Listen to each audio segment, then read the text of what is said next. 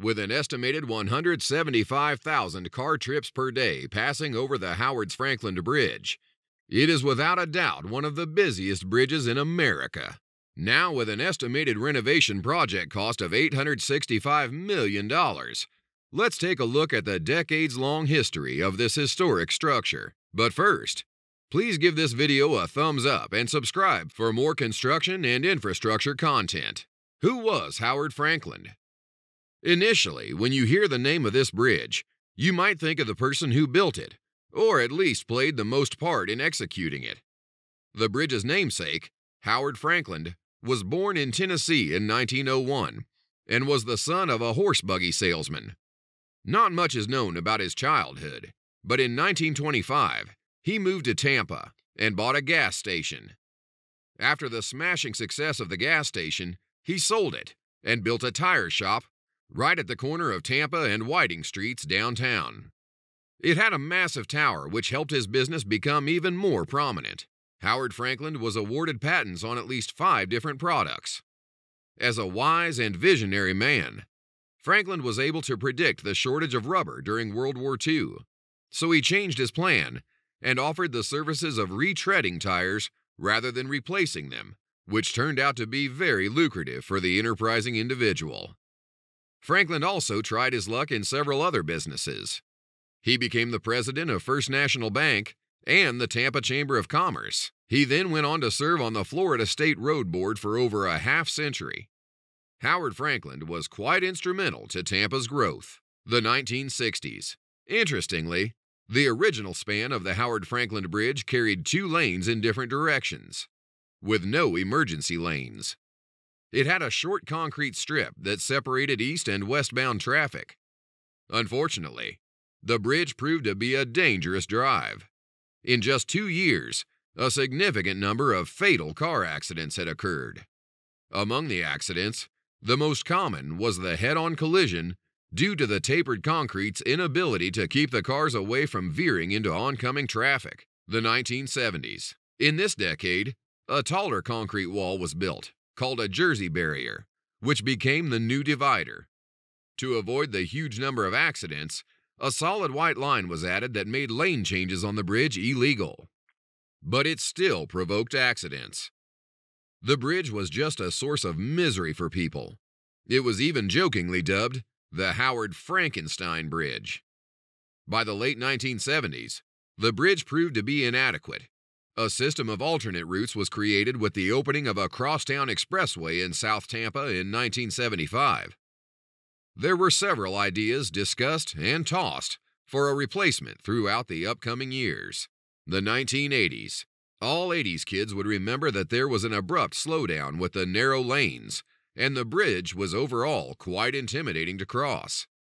The tall center divider would make the area commuters feel trapped, and even by that time, there was still no sense of security against the semis going in the opposite direction. An interesting fact about this bridge during this time period is that people would get out and start fishing on the bridge when, at times, it was stopped for hours. Clearly, something had to be done, and after years of ideas and construction plans, the renewed construction of the bridge began in 1988. We are getting close to modern day, but before we move ahead, let's have a look at some interesting facts about the bridge when it first opened. Total cost of construction prior to new construction, $6.5 million. Overall length of the bridge, 15,872 feet. Type of construction, 348 spans consisting of reinforced concrete deck slabs on pre-stressed concrete girders, supported on concrete piers and steel H-piles. Pounds of steel used, 15 million. Cubic yards of concrete used, 84,000. 221,460 linear feet of 24-inch square pre-stressed concrete piling. 22,656 board feet of creosoted timber. Opening of the new bridge in 1991. A new westbound span was complete. The bridge now had twice as many lanes as the old two-way one, and it was quite smoother as a road surface. It left room for emergency lanes as well. It was a final goodbye to the Howard's Frankenstein Bridge. Demand for a new bridge. By the time of the early 2000s, traffic backups and situations became a norm. It was specifically Tampa-bound traffic. Finally making it over the bridge, the interchange from the 4 lanes of the bridge to 2 at the following Kennedy Boulevard was a major bottleneck.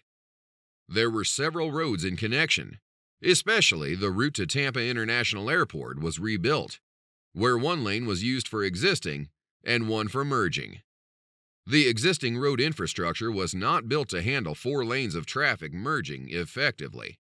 Additionally, the eastbound bridge was a modern road surface, but its pilings were still from the 1950s and were becoming overdue for replacement. Way forward toward the construction plan. A reconstruction plan was initiated starting in 2017 for the new expressway project. However, FDOT, the Florida Department of Transportation, wanted to remake the interstate in more modest stages as opposed to the first bigger 2-stage project, which was postponed to 2020.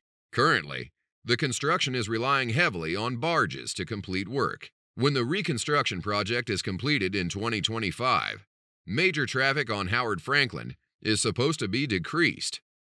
Although there have been some unexpected delays in the delivery of necessary bridge equipment, progress is well underway. The 6-mile bridge will cost more than $865 million, with about 250 workers on the job site each day. A lot of you might be speculating about how the new design will benefit the bridge and its commuters. The unique design will improve the incident management and emergency response situations, and it will address the safety concerns raised by the community. Hurricane evacuation plans are in the pipeline to ensure better utilization of this bridge. The new design will provide improved operations and better possibilities for future transit. It will also include bicycle and pedestrian trails. Lastly, the additional express lane in each direction will ensure a better outlook of the Howard Frankland Bridge for potential utilization by autonomous vehicles. The famous Howard Frankland Bridge in Tampa, Florida. A massive bridge with a great limelight that has a deep history in the region. Have you ever visited this bridge? Comment down below. Don't forget to give this video a thumbs up and subscribe for more construction and infrastructure videos.